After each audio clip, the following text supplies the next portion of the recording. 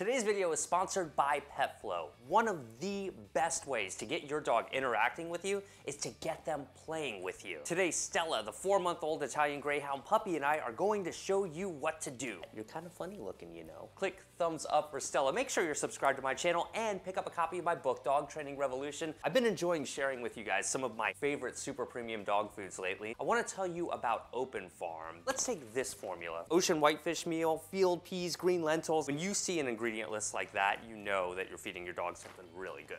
You'll get super premium quality ingredients like wild-caught fish, fresh fruits and vegetables from local farms, and meat that's humanely raised. All of their recipes are grain-free, high in protein, and they avoid using high-risk ingredients that are often associated with allergies. And they've got some unconventional ones like these cod skins too, which are way cool. You can actually trace every single ingredient in your bag of Open Farm back to the source using their What's in Your Bag feature. Stella is loving the dehydrated chicken treats. If you want to feed your pet-like family, make it easier and order your food from PetFlow and have it delivered directly to your front door. I'll have a link and a coupon code in the description that'll get you all set up. We all know that you can use treats during training, but if you can get your dog playing on cue and bring some structure to that play, you might be surprised at the rapid progress you can achieve. But not all dogs immediately like toys, or maybe they like one toy, but not another. Today, we're gonna see if we can get Stella interested in playing with different toys. Let's see how Stella reacts to this toy. You'd be surprised at what a squeaky sound can do. Of course, be cautious when squeaking a toy right in your dog's face for the first time. You don't want to scare them. Oh, look at this. One way to get your dog really interested in a toy is to bring it to life. Make it exciting. Do a little bit of keep away here. Let them win sometimes. Don't just keep it away from them forever. If your dog doesn't get this into the toy immediately, it doesn't mean you're doing something wrong. She just happens to really like this particular toy.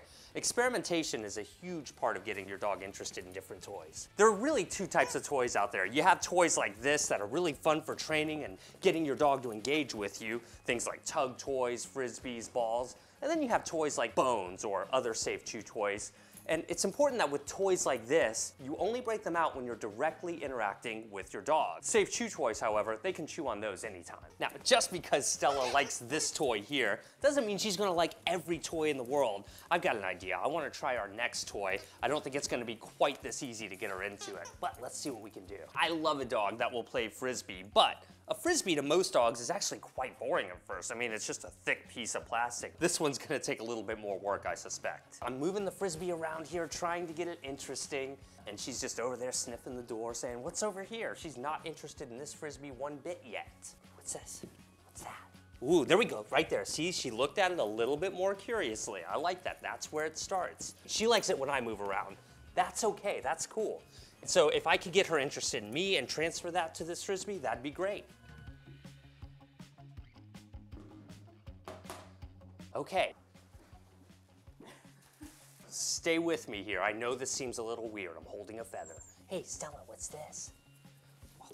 See, years ago, when I used to do frisbee dog competitions with my own dogs, my dog Supernova, he wasn't particularly interested in frisbee. So I stumbled on this by accident, noticing that he really loved this particular cat toy that had feathers attached to it. I took those feathers off the cat toy, taped them on the frisbee, and the rest is history. Clearly, this modified toy isn't something you'd want to leave with your dog unsupervised. I'm just trying to spark her interest, and I'm trying to think outside the box a little bit just to get her interested in the frisbee. So use discretion, of course.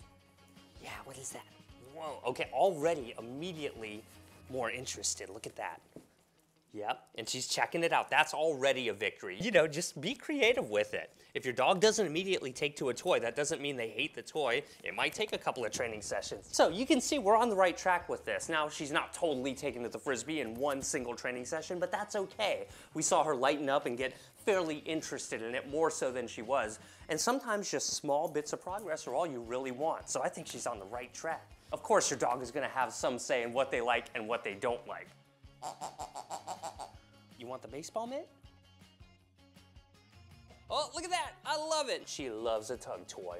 There's so much you can teach with a tug toy. Look at that, get it, get it. It's not like your dog is gonna just love most toys, so it's important to make toys interesting to your dog. And so the more you play with your dog with different toys, the more you should notice that their interest intensifies over time. Check out Open Farm's amazing line of products at PetFlow. Thank you so much to our patrons for your financial contribution to these videos too. If you think Stella did a great job today, give her a big thumbs up. Make sure you're subscribed to my channel and pick up a copy of my book, Dog Training Revolution. See you guys in the next video.